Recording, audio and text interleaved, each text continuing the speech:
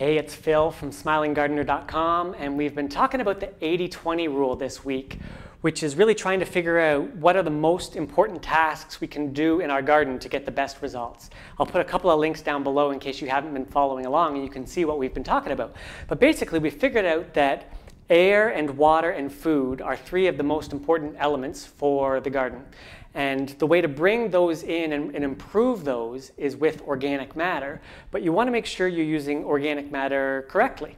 And so a couple of days ago, I talked about both mulch and compost, which are great sources of organic matter if you use them well. So you want to use an organic mulch like a leaf mulch, and with compost you want to use a well-made compost, and not too much of it, just a little bit of it, and these are going to improve the air, water, and food in your soil. Today I want to get on to the third and fourth. And so the third one, and this one is amazing, this one is cover crops. And cover crops, when they're still growing, you might not call them organic matter, because usually organic matter is referring to once animals and plants and other organisms are dead and in decay, we kind of call that organic matter. But cover crops, even when they're growing, they bring a lot of benefits, and then when they're dying, they bring benefits too. So what a cover crop is when often in the fallow season, so maybe in the fall, you plant some certain plants all in your garden, and then you let them stay there until spring when you want to start planting your food again. It could also be in, say you have an orchard, that is always underplanted with some kind of cover crop. And so when it comes to air in the soil, cover crops are great at improving the health of the soil just because they're plants that often grow very fast. And when the roots grow, they grow and die back, and they grow and die back. And when that's happening, it's putting more organic matter into the soil and creating more air spaces in the soil. Sometimes we'll even use specific cover crops such as various kinds of radishes that really have deep roots that can penetrate incredibly compacted hard pans, break that up and bring more oxygen into that soil. So they can be really useful for that, for bringing air in. In terms of water, cover crops play a really important role in that if you were to just leave your garden without any soil on it, without any plants on it during the rainy season, or even during the dry season, a lot of the water in the soil is going to gradually leach out of the soil. And actually, same with the nutrients. So when a cover crop is there with its roots, it's going to hang on to that water, hang on to those nutrients in a way that would not happen at all if you didn't have any plants there. So they're really important for that. And also, they'll keep microorganisms happy in the soil, especially fungi like mycorrhizal fungi, but all kinds of microorganisms are going to either die or go dormant if they don't have plant partners there. So having something covering the ground is good all the time, and that's where a cover crop comes in. When it comes to food, once the cover crop is ready to be taken out, you can use it like a mulch, so you can cut it down and use it like a mulch, maybe lightly turn it into the top of the soil just so more of that nutrition goes into the soil rather than up into the air, and then some of it can be used in a compost bin as well. So all of that becomes food for the soil and becomes a way to improve the air, water, and food for the soil. So cover crops are really affordable to buy some seed. I think in some ways they're even more useful than a mulch and a compost in some ways. So that's cover crops. The fourth one is something that is relatively new in the organic gardening world, and that is called biochar. So the char refers to charcoal, and charcoal is when you take some kind of a carbon-rich material such as wood and burn it at very high temperatures in the absence of oxygen, so without oxygen, and you make charcoal. What biochar refers to is when we're trying to do this basically in a biologically sustainable way. So we're using plants that are non-toxic, so not like, say, pressure-treated lumber. We're using non-toxic plants, hopefully not non-genetically modified plants. And we're using plants that wouldn't have been better left growing. So mostly, it's even more important to have plants growing and doing the things they do there. But sometimes there are plants that would be better turned into biochar, maybe invasive opportunistic plants or other plants. So we're trying to use plants that are good to be turned into biochar. We're trying to do it in such a way that it is sustainable. So we don't want to make biochar on the West Coast and ship it to the East Coast. We're trying to do it more locally.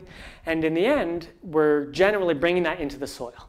So all of these things are what mean biochar. It's just a charcoal that's made in a biologically sustainable way. Biochar overall, I would say, is not as useful for the garden as compost. It doesn't have the wide array of nutrients that compost has. It doesn't have the beneficial microorganisms that compost has.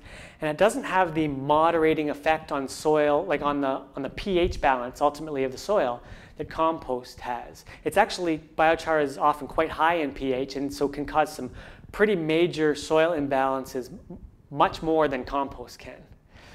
But what biochar does have is it can hold a lot of water, it can hold a lot of nutrients, it makes homes for the biology in the soil, especially fungi, but also bacteria. They really love this biochar and they set up shop there. And so it creates habitat for them. And what it also does is it takes this carbon that was in the wood or the plants that we burned and turns it into an incredibly stable form that we can put into the soil, and it's going to last for hundreds, maybe even 1,000 years down there, whereas the composting cycle is much more of a fast cycle.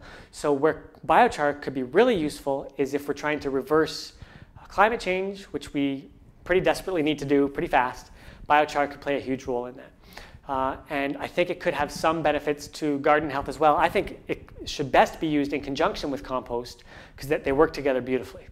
So that's it for those 4 things. So basically, I always like to try to bring in at least one source of organic matter into my soil, if not a couple of sources. So that's mulch, compost, cover crops, perhaps getting into biochar. We're still learning more about it right now. We're still doing a lot of testing with it. You can learn to make it yourself, and I'll save that for another day. What's going to happen is in a couple of days, I'm going to be talking about, because we have been talking about the 80-20 rule in the garden, I'm going to be talking about when it falls apart a little bit in this whole gardening thing. And in the meantime, in case you missed it, the new Smiling Gardener Academy Lite version is available along with the main course. Both are available just until this Monday night at 9 p.m. Eastern Time. And I'm really excited to see how people like this new condensed course. So basically there are 6 months in this course. The first month is all about mulching and about how to make a garden bed, a really healthy garden bed. The second month I get into fertilizing, which is where we kind of are going beyond the 80-20 rule because we're trying to grow highly nutritious crops, and that's where fertilizing comes in. Month 3 is about composting and about making and using microbial inoculants to improve the biology of the soil. Month 4 is about organic pest control, taking a very proactive, preventative, holistic approach to pest control. Month 5 is all about plants, so about how to start your own seed, how to plant various kinds of plants, and also about cover crops, a whole module on cover crops like I talked about today. And then month 6, we get into food growing, and specifically how to grow certain vegetables and fruits and just how to do a good job of growing food.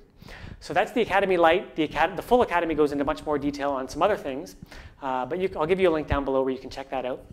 And today I'll just ask you, what do you think about what we've been talking about here? Which forms of organic matter do you prefer to use in your garden of mulch, compost, cover crops, and biochar? And do you have any questions about all of these things or about anything we've been talking about today? Post down below, and I'll get back to you soon, and I'll be in touch again in a couple of days. Take care.